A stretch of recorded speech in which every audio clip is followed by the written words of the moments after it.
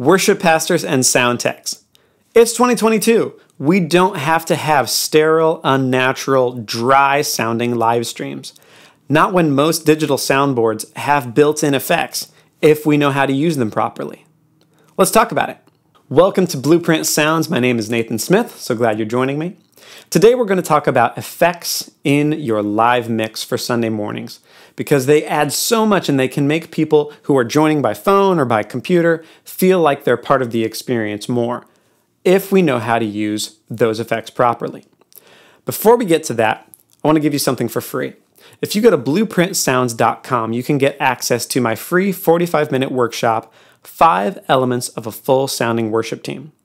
Because it doesn't matter how good your sound tech is, if your band doesn't know how to arrange themselves properly into a unit, it's going to be really hard for your sound tech to mix. But a well-arranged band makes the job of the sound tech so much easier. They will thank you. So if you haven't checked that out yet, go to blueprintsounds.com and get access to my free 45-minute workshop. With that, let's get into the first tip on how to use reverb and delay. So here we are in Logic Pro X, but don't worry, the theory and the tips that I'm going to show you would work on any digital board or even an analog board with outboard gear. So quick word about our routing.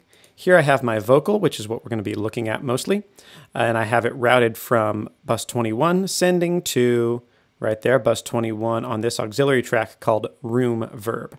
And on that room verb, I have put a large room reverb plugin.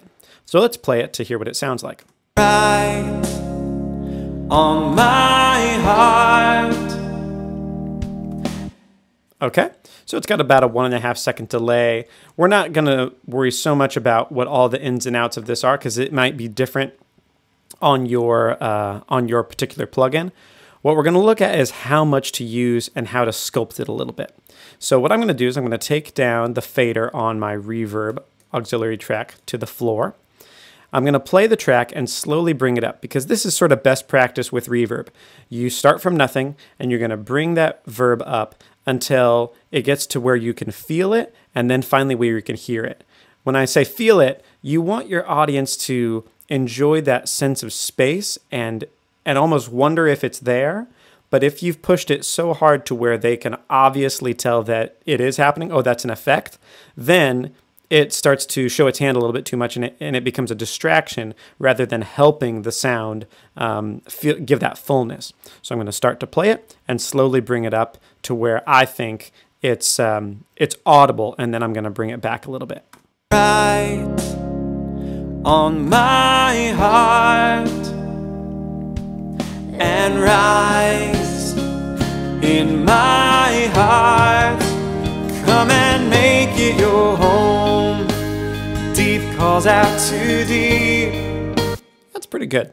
Yeah, so I brought it to about -2, and then I thought, that's a little bit much. So then I dropped it down to about -5. And it's not bad. It still is a little bit noticeable, but it's much better. Any more than about that volume, and I would probably think, that's becoming a little bit obvious. Well, here's what we can do with verb to make sure that we have a natural sound that isn't too in your face.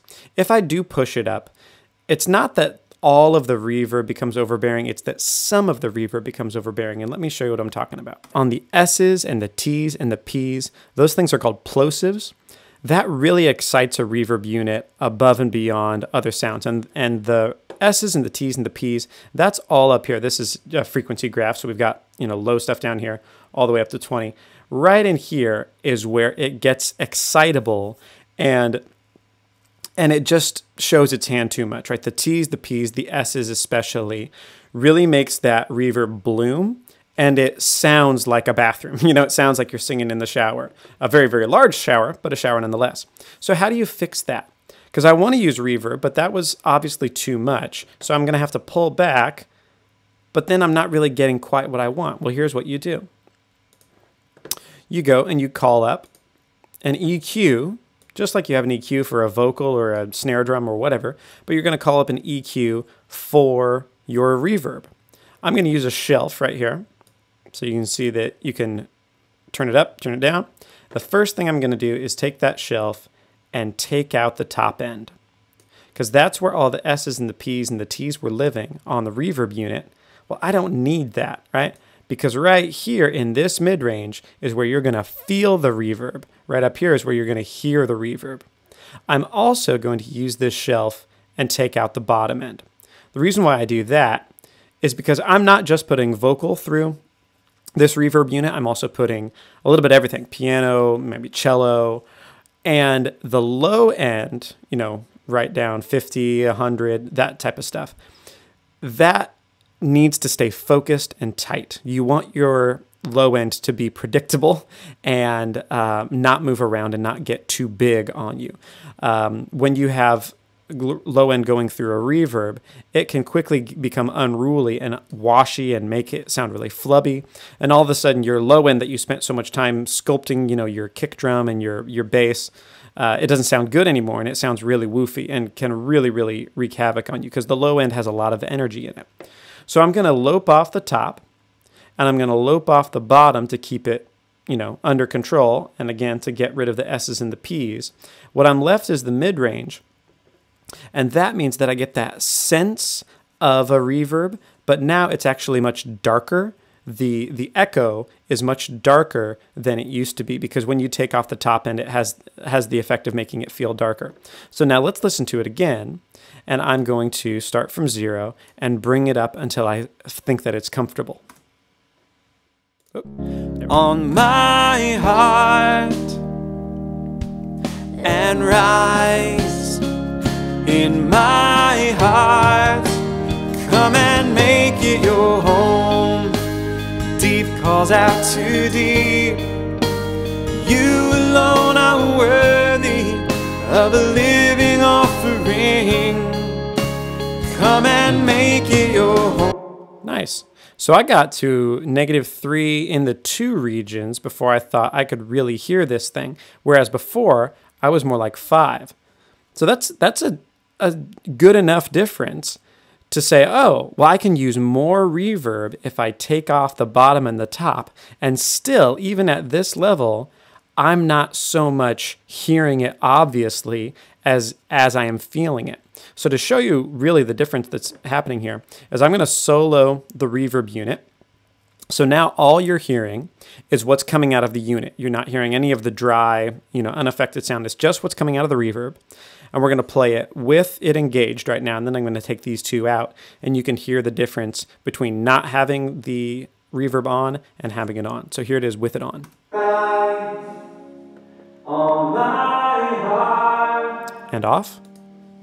And rise in my heart. Let's do that again. Notice how sizzly it is when you don't have the EQ in. It sounds dark and muffled, which is what we want because we want it to hide behind the pure vocal. But when it's off, it's quite noticeable. Let's do that one more time. Rise on my heart and rise in my heart, come and make it your home.